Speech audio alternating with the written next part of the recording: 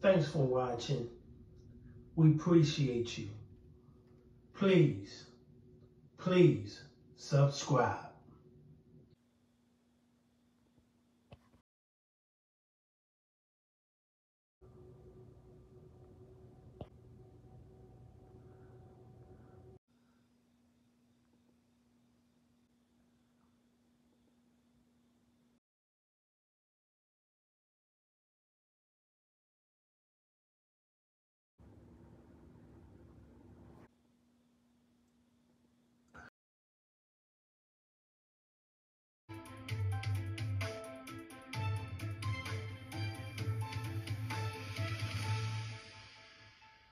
Behind bars after doing the unthinkable. Police say Kevin Mayorga bit the head off a pet snake during a domestic dispute. Officers got at the scene at Cutler Bay Apartments where they say he was trying to hold a woman against her will.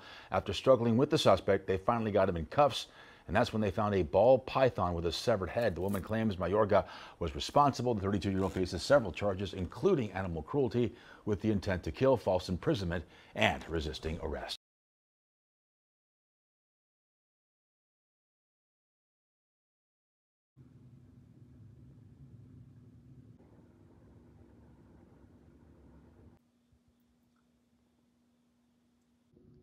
Thanks for watching. We appreciate you. Please subscribe.